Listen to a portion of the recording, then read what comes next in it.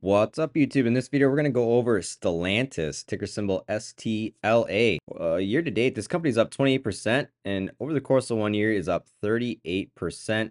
They do report their next earnings on this Friday. So earnings are right around the corner, and I think we'll get some pretty good insight as to how the UAW strike will completely impact the company. But so far, what we do know is that the Chief Financial Officer, the CFO, has said it will likely negatively affect the company's profitability by nearly 750 million in euros, which is pretty close to USD. And then, according to Deutsche Bank, they're estimating will likely suffer about $6.4 billion earnings loss over the contracted period, which is over the course of 4 years, is what they're going to do. Tentative agreement, I believe, I'm pretty sure they has been approved or pending approval, is going to offer employees 25% pay raise over 4.5 year period, as well as the return of cost of living adjustments. So currently, to my knowledge, to what I can see, that is the biggest headwind on this company. And if you guys know of another headwind or another issue with this company, let me know, because this one is very interesting and the financials on this one look really, really good. So over here on Stellantis, they manufacture vehicles. They have several different companies they manufacture under. They have Abarth, Alfa Romeo, Chrysler, Citroen, maybe DS, Dodge, Fiat Professional, Jeep, Maserati, Ram, Opel, Lancia, oh boy, Vauxhall, some other names I can't really pronounce. So they've got all these different brand names that they manufacture under. So kind of an underground car manufacturer, I guess. I don't know, because I'm kind of shocked that this one is not trading at a higher premium than where it is right now. And you'll see that as we go through this is kind of crazy that there's a chance that this thing's worth a lot more than what it is right now. So we got our top line, revenue, gross profit, net income, all three in the upward direction, all trending higher. Net income, we can see on its own chart, just taking off. Gross margins sitting at about 20%. Net margins right now sitting at 10.4%, but because of the strike, assuming it's about $750 million hit to, obviously it would be SG&A costs, that's going to get included into that. Assuming let's just round up to, like, let's say call it 900 mil or 800 mil, it's going to cost them. Then you take, basically, instead of net income being basically 21 million, let's just call it 20 million. Divide that by your current revenue. That's 10%. You're still at a 10% net margin. So your margin rates are still pretty good on this company. Revenue, gross profit, year-over-year change. They're still doing pretty good growth on this company in the last 3 years here. They have had a couple negative years, but overall growth, very good. Return on invested capital. These are the two things that we were kind of paying attention to as of lately, is return on invested capital and earnings yield. And return on invested capital at 19%, and they've got no problem maintaining that for the last few years. Earnings yield, also same thing. They're above what I would say at least 12% minimum, and they're doing 3 times that. So very good. PE ratio sitting at 2.8. I mean, I'm telling you, these financials on this company are pretty remarkable. Cash to debt. Oh, they got $53 billion in cash and almost $74 billion in short-term debt. And cash to total debt, they've got $121 billion in total liabilities. Net income to free cash flow, last 3 years. Again, this company just in the last 3 years has really turned a corner and done a very good job financially. And we can just see this over here. This thing is just trending in the right direction and doing it very well. We got, our net income sitting at $21 billion, which will probably decline a little bit depending on how they handle their financials. If they raise the prices or what they're going to do, maybe they'll just eat the cost and move on. $15 billion in free cash flow. And here's our free cash flows over here. This company's been a free cash flow positive for what we can see. Obviously not great right here, but this is also 2020. But we can see free cash flows are very good at this company. Share count dilution. This is the one thing I warrants a deeper research in, is to understand why we keep doing big share issuances. The one thing I can think of is if there's like notes coming due, that instead of investors taking their money back, they're getting shares. So that would be my assumption as to why our share count dilution has basically doubled just in 1 year like that, instead of steadily climbing like it typically does on most companies. Dividend, they kind of offer a dividend. It's kind of hit or miss by the looks of it. One year they offer it, the next year they don't, then they offer it again. Now it's declining. So I wouldn't rely too much on the dividend. If anything, on this company, I would actually like to see them maybe just eliminate the dividend if they're not going to be consistent with it, and maybe just make it a, I don't know, instead of a dollar, make it like 25-cent dividend or something like that. You don't need an 8% dividend yield, if you're not going to maintain it. So it's not really going to be much of a dividend company for you. But if you do get a dividend, it'll be just out of probably company doing well that year or something like that. Capital expenditures on the company, they're maintaining their CapEx. So with all these growth rates, look, obviously doing a very good job heading higher. CapEx is maintaining around, that $9 to $10 billion range. So pretty good. So overall, the financials to me look very good. I mean, there's only really one big concern, and that's just the share count. Other than that, I mean, as long as this doesn't do it again and again, I don't know. I mean, this thing to me is very I'm very interested.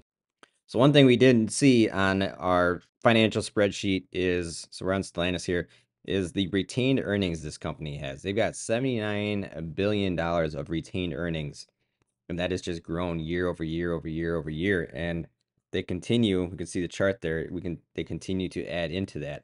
So retained earnings, they can do really anything within the company. They can buy back shares, they can pay out a dividend, or they can grow the company. They can invest it into uh, use that money to buy more equipment or buy another plant or build another plant or whatever they want to do with it. So depending on where they're at with that situation, there could be a chance that this company could start issuing a share buyback program.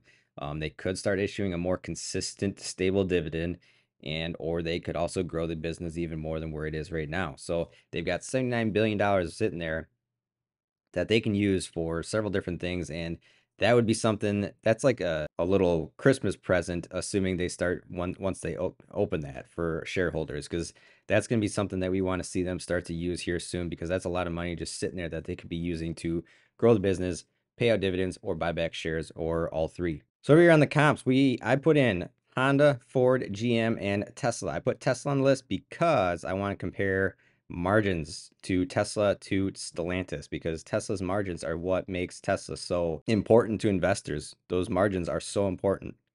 That's all they talk about. So on Stellantis, though, we do have 4 red flags. We do have more operating cash flow than net income, but not much. It's very nominal. Share change year over year, 54% increase in share change, which we just kind of went over, which is that this is the one thing to look into deeper, is to understand if there's going to be more potential notes coming due, assuming that's where that came from. I believe it is.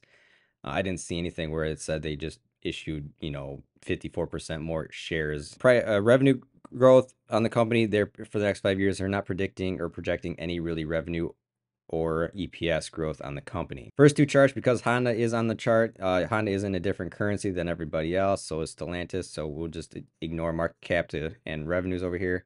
But we can come over here, we can see our growth rate. We have Tesla at a pretty good growth rate, and then it just kind of trickles down over to Stellantis. Almost not quite the worst. Honda's the worst here, but Stellantis is not looking too great for growth rates right now. Gross margins here. This is what I'm really interested in, is okay, so here's Stellantis, Honda, and then Tesla, the three best for gross margins.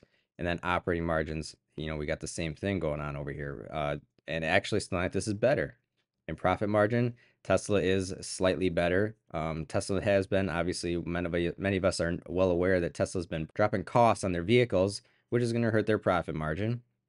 I'm not real sure if Stellantis is doing the same thing, but obviously you can see where profit margins are, and these are the two best profit margin car manufacturers of these 5 that we're going over. So free cash flow, again, Honda's its own animal here, but Stellantis is still doing $15 billion in free cash flow, which is pretty close to USD.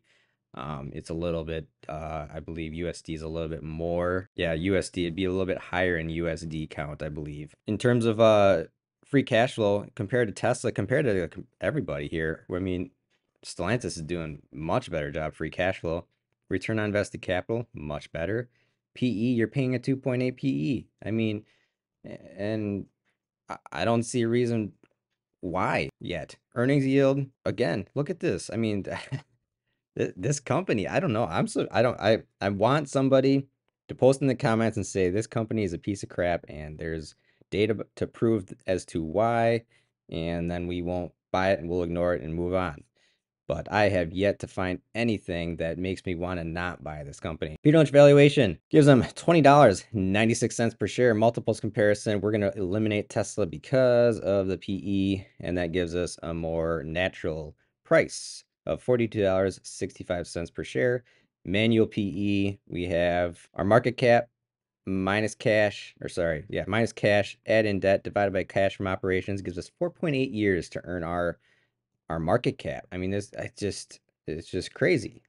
We have a price to book sitting at 8.3, 5-year average, currently at 7.3, PEG ratio 0.58, forward looking 0.67, telling us incredibly undervalued. Graham's valuation, I gave them a 1 for growth. If I gave them a 2, it's going to be like a $200 valuation, so it'd be an $83 valuation. And it probably should be a 2, actually. You know what? It really probably should be. And that gives them an intrinsic value of $83.54. Dividend discount model, I mean, their dividend's kind of garbage, but still it gives us a $7.66 per share. Discounted cash flow evaluation. Average growth rate 228%. Analysts predict 2%. I just match analysts at 2%. It still gives them a DCF. Price per share is $65.11. Rule 72. We have 3 sources of EPS growth for an average growth rate of 1.3. So our future EPS is looking at about 7 for a fair value of $4.75. So over here at our summary for Stellantis, we have currently trading at $18.68 per share. We get a fair market value on this company of $37.45. Purchase price, 30% margin safety, $26.21. Analyst price target is $25.30.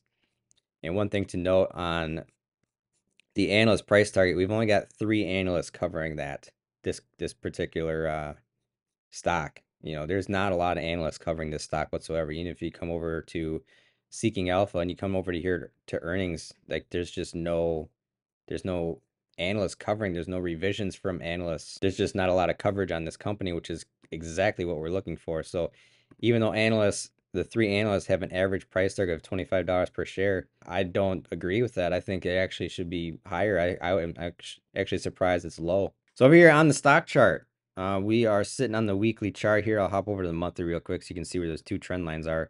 So we've been locked in this upward channel here ever since about 2013, 2014, and just maintaining it. Obviously, we're at the top end of the channel right now, so maybe not the best place to buy at the top end of the channel. But I'll tell you what, there's not too many stocks that I'd be willing to pay up a little bit on and, pay at the top of the channel for a company like this because this earnings are in 2 days. Now, earnings are either going to take it this way or either earnings are going to take it this way and maybe break through this channel for the first time in 10 years. So we'll have to wait and see for sure on earnings. But again, we can see where we're at in this channel. It's very obvious. Typically, you're going to pull back. You're going to probably bounce off this channel a little bit, and then you're probably going to pull back eventually, maybe a little bit, maybe not all the way down to here, but maybe eventually, maybe $16-ish per share roughly. And even though what we just got, $25 is a 30% margin of safety, $26 is. So you're still well within a 30% margin of safety of the numbers that we just went over and got. So you're sitting at probably maybe a 40% margin of safety. I don't know. Actually pretty close to a 50% margin of safety because if we got $37 per share, half of that is, or no, $18 per share. So you're sitting at about a 50% margin of safety on this company based on the numbers we just went over. And this is one that, again, if you guys know of something, of a reason why this company is worth not buying, put in the comments. I'd really be interested to know and see if somebody else knows something that I can't find. But that is it for Stellantis. If you found value in this video, drop a like, subscribe, and comment, and we'll be back later with another stock analysis video.